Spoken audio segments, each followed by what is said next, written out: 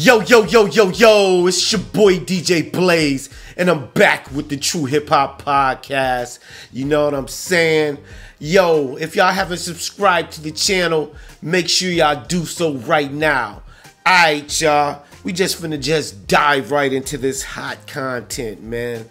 Yesterday in Source News, Dr. Dre is selling a bundle of his music income streams and some of his own music assets in a deal that was seeking $250 million when it came to market, according to the sources. Those assets, which generated almost $10 million in annual income, are being acquired apparently in two separate deals by Shamrock Holding and Universal Music Group. Both deals are said to be close to completion and were shot by Peter Patnaud, named partner in King Holmes' partner in Scenario, sources say.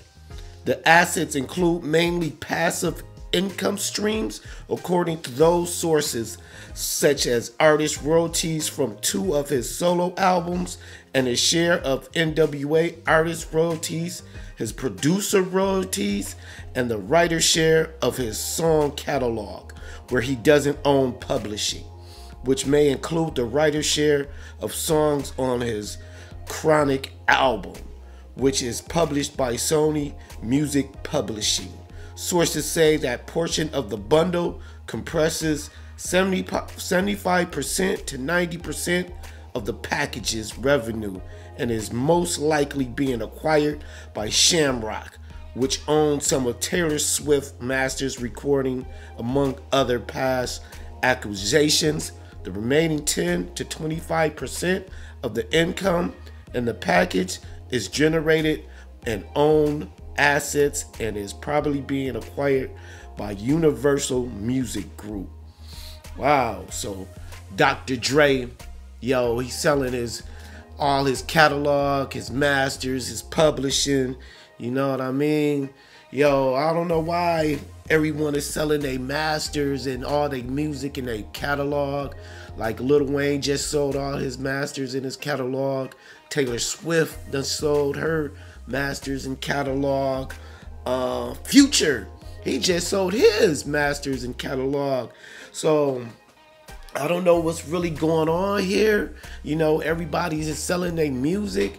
Maybe these artists is knowing something that we don't know at this time.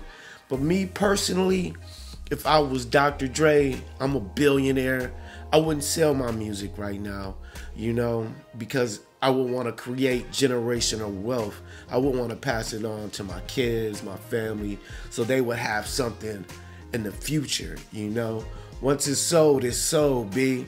It's over with. You get that $200 million, and it's done for. You heard me? But, you know, Snoop just acquired Death Row, and he sold the Chronic back to Dr. Dre. He said he wanted to do right by Dre, so he sold it back to him. And now Dre is selling all his music, including the catalog from the Chronic. You feel me? But, yeah, 200 to 250 million, I really feel is like a very cheap price for all my music, my blood, sweat, and tears, all my hard work. You know what I'm saying? Like, that's your life, man. That's everything you created. Now you selling it off, you know, and you can never get it back once you sell it. And that's what I'm saying, man. I would want that for my kids, you know. I'm already a billionaire, you know. I don't think he needs the money, but he might have something planned. I don't know.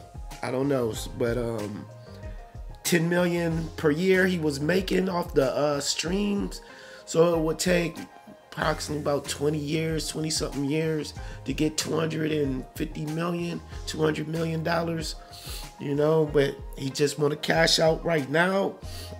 I don't know. I wonder if Snoop is gonna sell his catalog.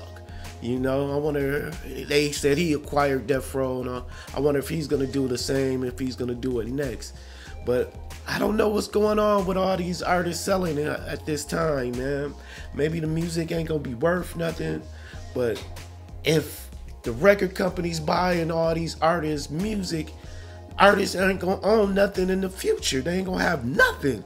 The music is gone, B. It's just gone. But I wonder if Dre's gonna make a new album, man. I wonder if he's in the lab. Where's that Detox album, Dre? We've been waiting for it for years, man. You know, they said the guy done got lazy. But maybe he's cooking up something. I don't know. I don't know what's in store, man. But let us know what y'all think, man. Do y'all feel that this is a good move to sell his masters and his publishing and his writing shares to Shamrock Music Universal Group? Let us know in the comments if you think it's a good idea. Would you do it? Me personally, I wouldn't do it because I want to create generational wealth. And plus, if I'm a billionaire, I got bread. So I would want to leave my kids the music. You feel me? All right, man. We got to move on to the shout outs, man. I want to give a big birthday shout out to Mary J. Blige, man. She turns 52 today, man. That's a good look. You know, Mary J. Blige is my favorite R&B singer of all time. You know, What's the 411 is a classic. I love that record right there, man. Came out in 92, 93. I used to bump it every day when I got that CD, man. Shout out to Mary J. Blige, man.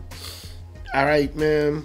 Make sure y'all stream Alpha King 2 on all platforms, man. Spotify, YouTube Music, Amazon Music, all the streaming sites, man. We doing big numbers right now. Make sure y'all get that. Make sure y'all subscribe to the channel, man. We out of here. One love. Peace.